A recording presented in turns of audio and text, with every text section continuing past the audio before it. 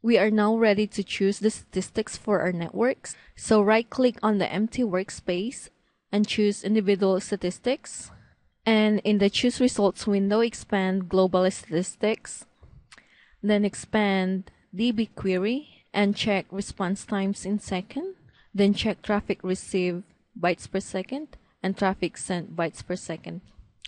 Then expand HTTP and check page response time in seconds and traffic received bytes in second, as well as traffic sent bytes in second. Then click OK to save the changes.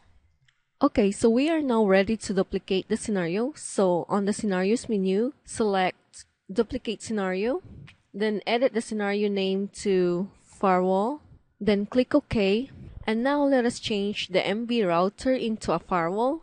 So right-click on the MB router, then click Edit Attributes. In the Model Attributes, change it to Ethernet 2 is Lev 8 Firewall. Then scroll down and change the proxy server information by clicking its value. And for the database application, set the latency to constant 2 milliseconds. So let's change this to constant and make this 2 milliseconds. Then click OK. Same with the HTTP, change it from no latency to constant 2 millis. Then click OK. Then click OK again to save the changes. Then click OK again to save all the settings. Then press Ctrl S to save the project.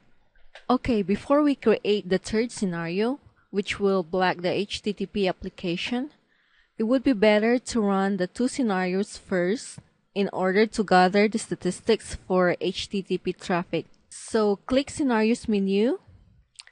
Then click Manage Scenarios. Under Results field, change it to Collect. And under Simulation Duration, change it to 0.5 hours. And click OK to run the scenario. This will take only a minute, and it depends on how fast your computer is.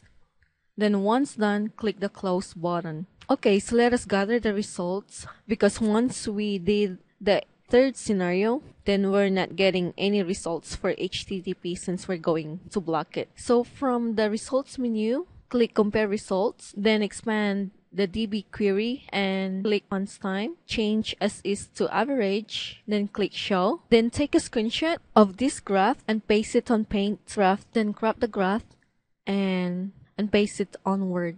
Then click the X button and click Delete button, and get the results for traffic received bytes per second, as well as for HTTP's traffic received bytes per second and page response. So please do the same steps that I did a while ago in taking the screenshot of those results and saving it on Word for our future references later. And once done, click the Close button. Okay, now let's go ahead and create the third scenario. So make sure you're in the firewall scenario. Okay, we're at firewall scenario. So duplicate scenario, then in the scenario name field, type firewall block HTTP. Then click OK. Now right click on the MB router firewall, then click Edit Attributes. Then scroll down to the proxy server information, then click its value. Look for the HTTP application, then under proxy server deployed, change yes to no, then click OK, then click OK again. So what we're doing here is that we're trying to discard the HTTP traffic.